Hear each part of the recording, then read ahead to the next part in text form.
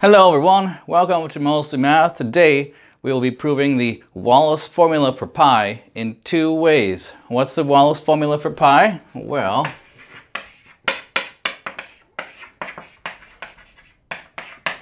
it is actually an infinite product representation of pi over 2. The Wallis product formula states that pi over 2 is actually equal to the product of 2 over 1 times 2 over 3 times 4 over 3 times 4 over 5 times 6 over 5 times 6 over 7, continued on indefinitely. And you see the pattern? So we start at the top with the even numbers, 2, 2, 4, 4, 6, 6, 8, 8, etc. On the bottom, we have the odd numbers, but instead of repeating 1 twice, we only repeat it once for reasons which we'll see later. 1, 3, 3, 5, 5, 7, 7, 9, 9, etc. on to infinity. It's a pretty cool product just to know that we typically have pi as an infinite series, like the Leibniz series, but now we have it as a product. It is useful in some theoretical contexts, one of which we'll explore in a future video. It should be noted, however, that if you try to actually compute pi from this, it doesn't converge very quickly, so you're better off using a different method like the Leibniz series to calculate pi. And we are going to show this in two ways. We are going to use a method from Euler. We are going to use the Euler infinite product sine function, and we're also going to use the original formulation of this, or at least something close to it, because of Wallis himself. All right, let's get started with Euler's sine representation. I'm not going to derive this in this video. There are plenty of proofs of this if you look at the basal problem. This problem has you sum 1 over n squared from n equals 1 to infinity. The classical proof of the basal problem actually employs the infinite product representation of the sine function, and the typical proof by Euler is found there. It's possible I could do a future video on it, but it's so standard, I'm sure you can find it for yourself. But we will be using Euler's sine representation of, Euler tells us that the function sine x over x is actually equal to the following infinite product, as then it goes from 1 to infinity, of 1 minus x squared over n squared pi squared. And he derives this by noting that the sine function can be considered an infinite degree polynomial with these zeros. And if you want to do this in a modern context, there is a complex analysis formulation as well, which is pretty interesting. But here we're just going to use the result. So what Euler invites us to do is plug in x equals pi over 2 to the formula.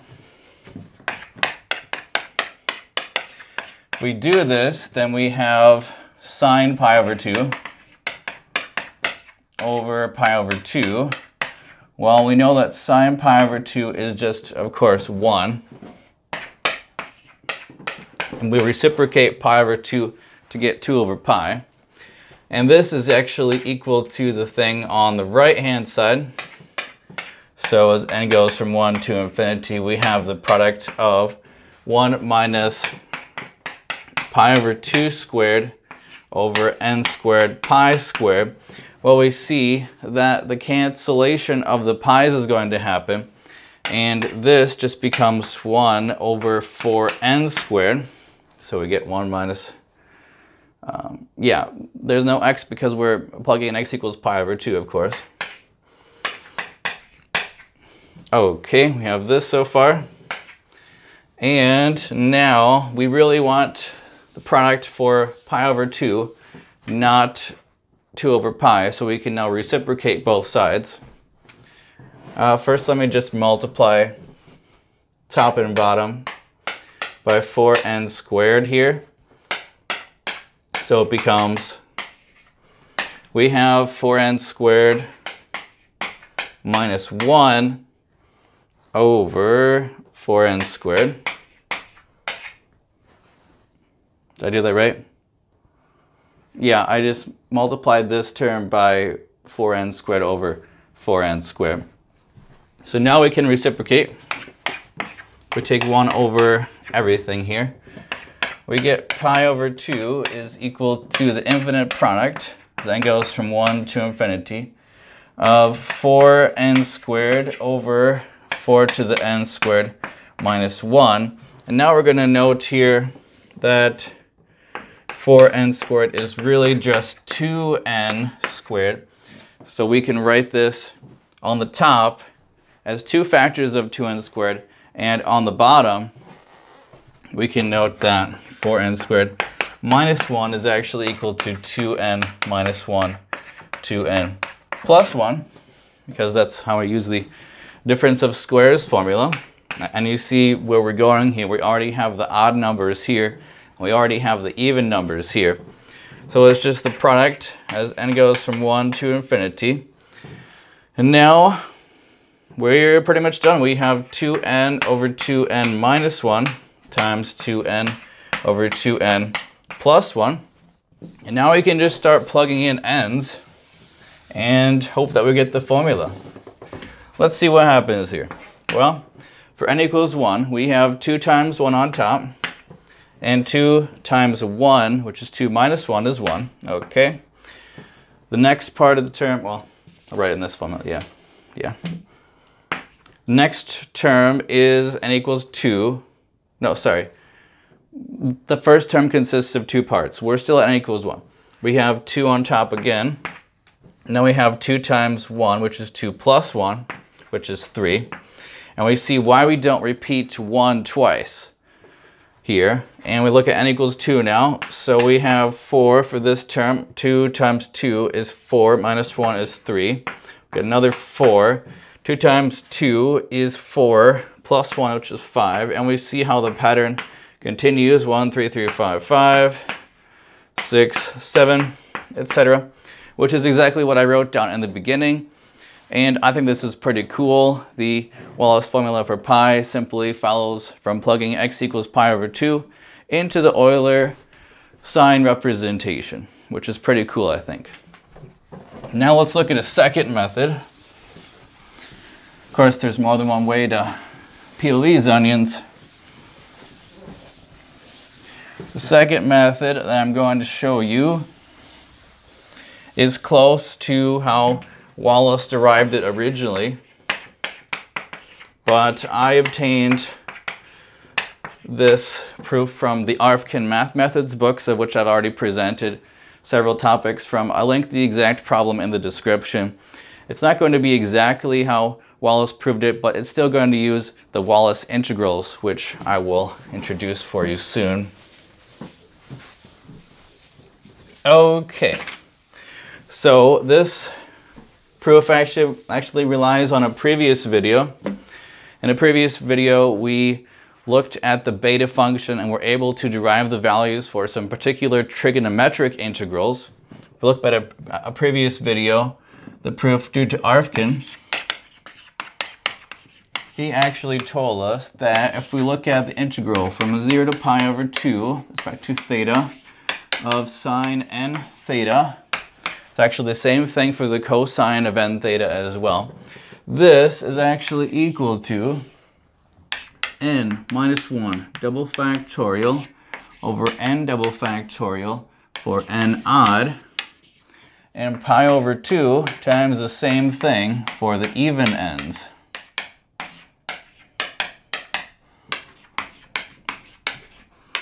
So we already have these cool integrals, and we are going to see how we can get the Wallis product as a result of this. First thing to notice is we are going to be considering a quotient of integrals involving 2n and 2n plus 1. We want to note here that as n goes to infinity, 2n is approximately 2n plus 1. And we are going to define these integrals here. We're going to call them IN. They are the Wallis integrals that I spoke of. Let's see, which order do I do it in? Right. It's going to be the quotient of the two integrals, 0 to pi over 2, with respect to theta of sine 2n theta, divided by another integral, 0 to pi over 2, vector theta of sine 2n plus 1 theta. And by this hand-wavy argument here, we are going to assume that as n goes to infinity, this actually goes to 1. And there is a graphical evidence for this, which I'm going to present for you now. If we look at theta and we look at the interval 0 to pi over 2, and we look at sine 2n theta, looks like something like this. We will see that if we have sine 2n plus 1 theta, they have the same values at the starting and the end points, and as you increase n, they do get closer and closer together. So there is a reason to believe, besides this hand-wavy argument here, that they should become 1. There's also a way to prove it more rigorously with arguments involving integration by parts and a recursive relationship for these integrals. But since we already have the answers here, it would kind of defeat the purpose of this problem to go through those arguments again. So I think it's pretty clear that this quotient of integrals goes to 1. And here's how we're going to use it. We already have the values for these two bad boys up here, since this tells us that the odd and the even values are simply this quotient of double factorials. Incidentally, the double factorials were talked about in a previous video. It's pretty straightforward to calculate them. If the number is even, you just multiply all of the even factors. So 6 times, not the even factors, but the even numbers below it. So example 6 double factorial is 6 times 4 times 2.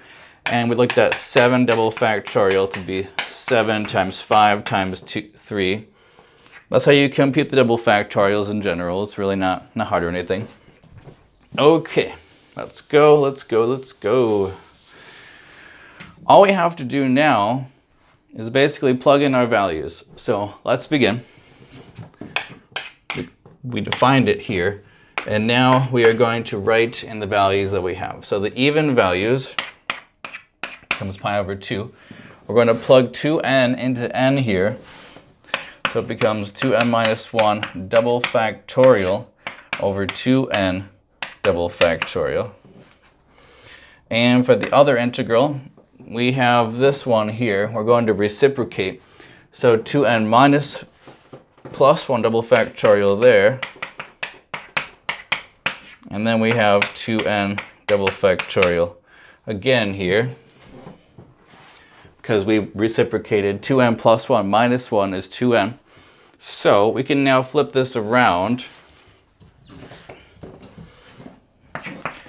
to tell us that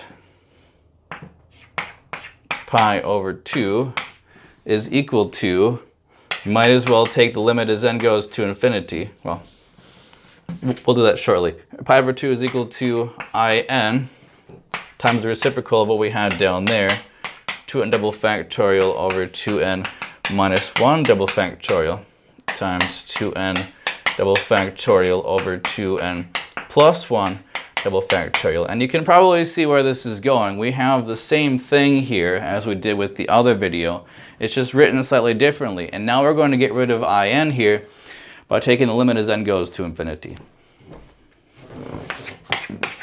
As n goes to infinity, we have pi over 2 is equal to the limit as n goes to infinity of 2n double factorial over 2n minus 1 double factorial times 2n double factorial over 2n plus 1 double factorial. And this is exactly the same as the infinite product we had before. It's just written differently. And the way that you would calculate this is you start at n equals 1, for example, just like we had with the product. So the first term, n equals 1, becomes 2 over 2 times 1, which is 1, minus 1, which is 1. The next one is exactly the same as before. So I don't even think I have to write down this argument. And then we look at the term after that, n equals 2, so it's 4, and then you see where we're going from here. You get it. 4, 5, 6, 2, 2, 4, 5, 6, 6, 3, 3, 5, 5, 7, etc., which is the Wallis product formula for pi. So we've actually learned a few things here. We've learned how to calculate the Wallis product formula in 2 ways. And we've also learned how to represent infinite products, or at least special ones, in terms of the limits of the double factorials, which is pretty cool. And you might ask why I'm doing this video. Well, one, I think it's cool that there are 2 pretty easy ways to compute the Wallis product formula. And as a future video, I'm going to use this to derive the value of the derivative of the zeta function evaluated at 0, but even easier than I did before by using the Wallis product. And if you enjoyed this, want to see more, please like, subscribe, tell your friends. We'll see you next time.